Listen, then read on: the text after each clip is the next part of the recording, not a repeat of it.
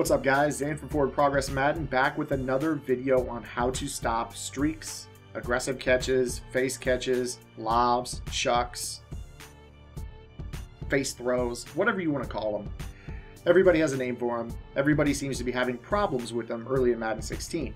I did a video on day one, and I took it down because the feedback was that I didn't know what I was talking about. The face catching is OP, whatever you want to say, I heard it all. But one of the big feedback points was that I was using Green Bay. Now, I wholeheartedly believe that Green Bay is the best aggressive catching team in the game because of the duo of Jordy Nelson and Randall Cobb. And I also wholeheartedly believe that size does not matter in this game on the jump balls on the sideline. I prefer to use the Ravens, and they have Steve Smith, who is fantastic at it. So I really don't think size matters, but you guys want to see big receivers, so we'll go ahead and show you Calvin Johnson and Joseph Fourier. Both are huge, both have good catch and traffic.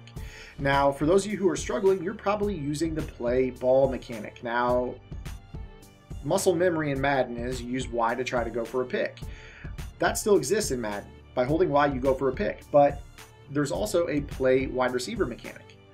And what that's going to do is it's going to allow the wide receiver to go up and get the ball, and you're going to play the wide receiver as soon as he gets his hands on it and get a knockout animation. So as you can see here, I'm proving a point. I'm using the Jaguars, a terrible team defensively, and we are just locking down Fourier and Calvin Johnson. And as you can see, we're getting interceptions frequently by using the play wide receiver mechanic because it gets these knockout animations where other players get the ball.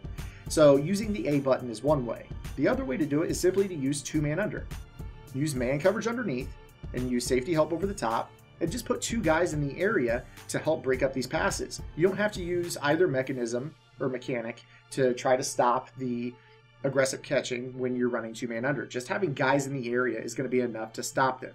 The third thing is using bracket coverage. So go ahead and use the new adjustment system and put guys into man coverage. Typically, I take my flat defenders and put them in man coverage on the jump ball players, and that's going to simulate bracket coverage like you see in the NFL. See, you've got a guy outside, a guy inside, and you can use whichever mechanic you want.